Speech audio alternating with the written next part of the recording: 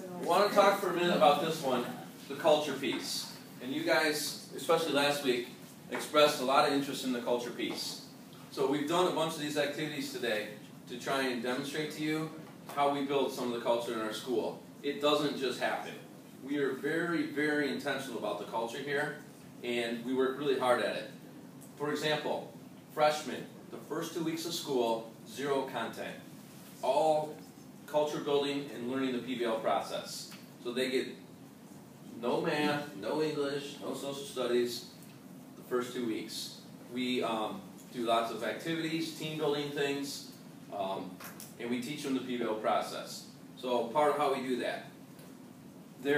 In particular, our students are coming from all these different schools, so when they come here, they don't know each other. So one of the things we do is they have to make a Glockster about themselves. Yeah, Glockster is basically like an online poster. So they have to make a Glockster about themselves. But we don't just say, hey, make a Glockster about yourselves. We make it a project, a mini project, a one-day mini project, or I think it's only 2 hours. And we have an entry event, which is probably the teacher showing an example of one. It's real basic. But we have an entry doc that explains all they have to do.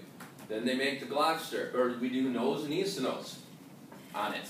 Then they make the Glockster, and then they have to present it to the class at the end. So we're going through, there's our audience. We go through all the PBL steps, and we use the PBL language and teach them the process while they're doing this introductory thing about themselves. Another session, we go through, we use Google Docs like crazy. We can't assume they all know how to do that. So we have one where we have a driving question, forgot to say that. Who am I? It's our driving question for the Glockster. So they have to answer this, and they share out, and they get to know each other. So it's a fun activity, but at the same time, we're teaching the PBL process. Another one we do is on Google Docs. How do I use Google Docs? And we have a whole sheet, and it's all these things they have to do in Google Docs. We don't get up here and lead a class on how to do it. We give them the assignment, we go through it and do the same thing. We have a driving question, we do the knows, needs to knows, and then they go and do it, they turn it in as their final product. And it's just things simply like insert an image, make a hyperlink, change font colors. It's all those kind of things, and they figure it out amongst themselves. And again, PBL process. We have a ropes course on here that we use because it's on our campus. So that's one of the fun things that we do for team building. Excuse me. We go through school-wide learning outcomes. We go through just the culture, trust, respect, responsibility. Have them go through like making a social contract if you've ever done those kind of things. So we go through all those things for 2 weeks, and then when they come after that, and they're in the real science class for the first time, and we throw out and we start an entry event in an entry doc, they're not like blown away by what's going on here. They're like, oh, okay, this is the PBL process. And then we do the knows, needs to knows. They can focus on the content because the process isn't overwhelming to them. Because the first time you do it, the process itself can be a little bit overwhelming, and then you can't focus on the content. So we intentionally structured all these activities in, and the kind of things that we were just doing, team building and skills kind of things, doing the 60-second speeches, all these things. So we have them practicing doing all these things at the beginning of the year to help build that culture that we want and need before we even start the PBL process. Does that make sense? So the other thing is, speaking to the culture piece, I think this is really hard for existing schools sometimes, but we believe in practice, trust, respect, responsibility. So schools usually assume the opposite.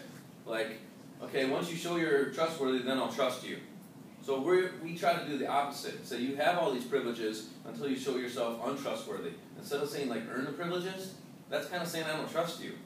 So we try to do everything in reverse. You can do all these things. You can go out in the commons and work until I see that you aren't successful there. So we kind of try to do everything backwards without a lot of the rules.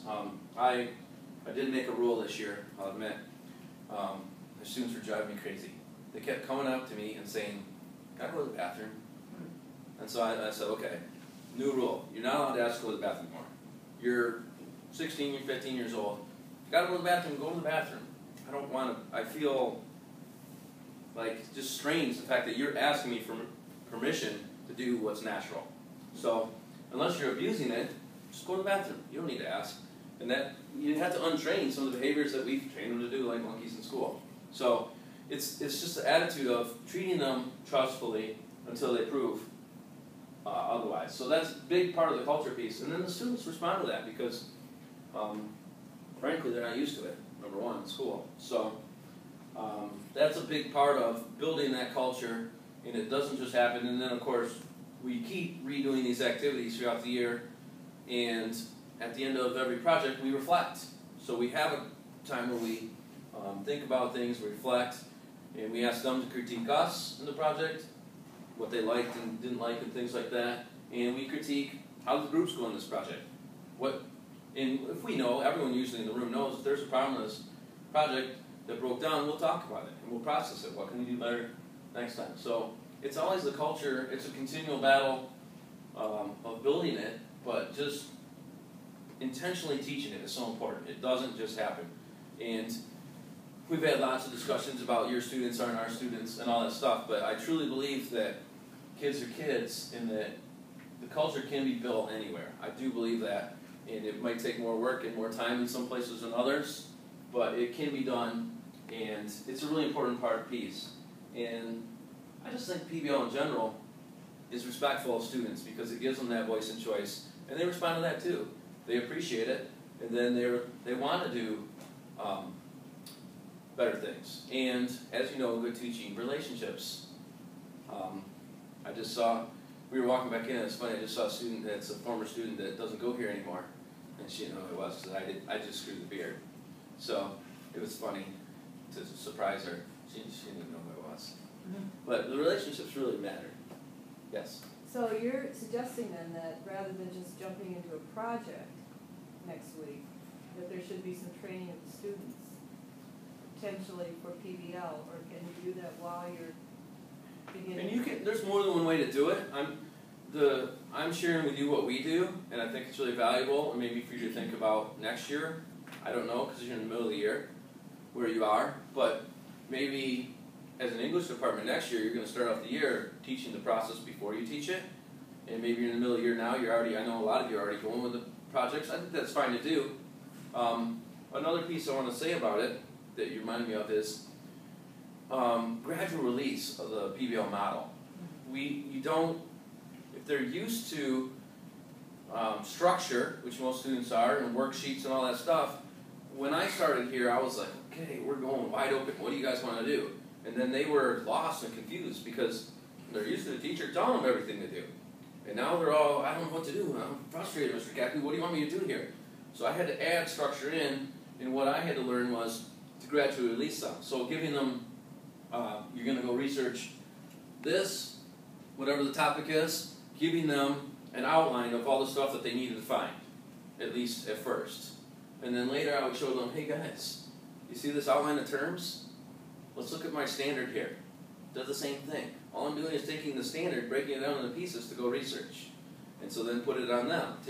Slowly release it, and then I found over time, there's some kids, there's very special ed kids or whatever, sometimes I still need to give them the outline, but I don't need to give it to everybody. So gradually release and not just throwing them into the wolves and saying, hey, here's this wide open project, you can do whatever you feel like. It's probably not going to go too well for you if that's how you start out.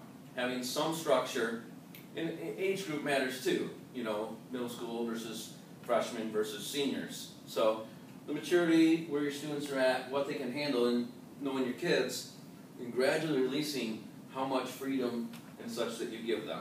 Our freshmen, we don't always have all out in the comments off the bat. They have to learn how to be here at first. So hopefully that helps in some ways. I think the gradual release, and it's different if you're a one-off teacher and you're the only one in your building doing PBL versus a department or a school-wide implementation, because then you can, the more the students exposed to it, the easier it gets. If they're doing it in other classes or other English, all those things help too. So it kind of depends. But really intentionally teaching it, like anything you want students to learn, really matters. Other questions?